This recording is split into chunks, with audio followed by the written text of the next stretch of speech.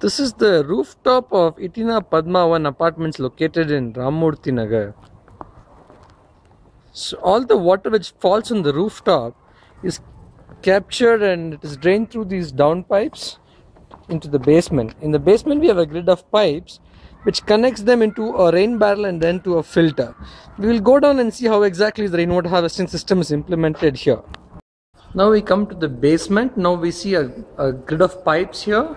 These are the pipes which carry the rainwater. These are the rainwater pipes. So there's a grid of pipes to the basement which carry rainwater. So this is coming only from the rooftop. About 2 downtakes pipes have been left over. Before the water goes into the rain barrel, it goes through what's called as a first drain separator. So this is the first drain separator. Kindly keep the cap a little loose, say about 2 or 3 threads.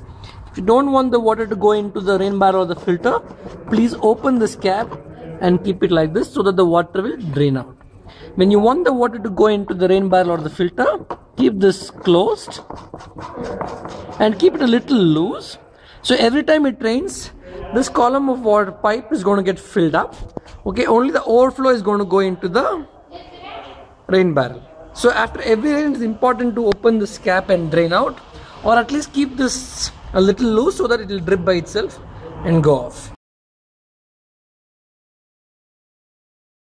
Now the water comes through this network of pipes and gets into this rain barrel.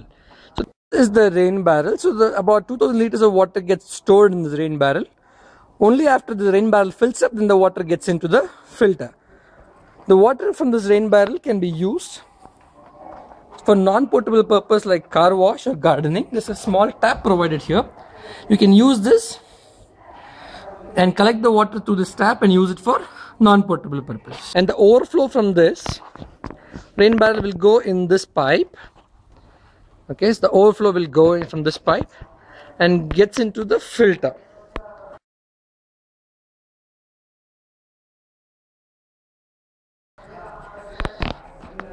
This is a filter. It has got 3 layers. The first layer is a larger stones, and then there is a mesh, then there is charcoal, and then there's one more mesh, and the bottom layer is a 20 mm granite crushed stone.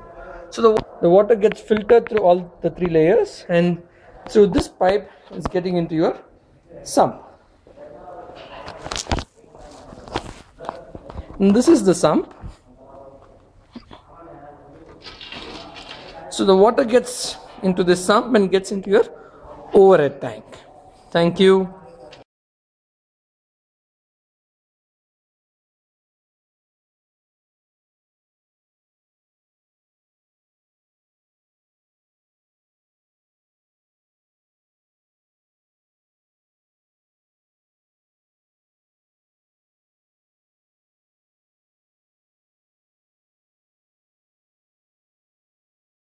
Kindly follow all these instructions.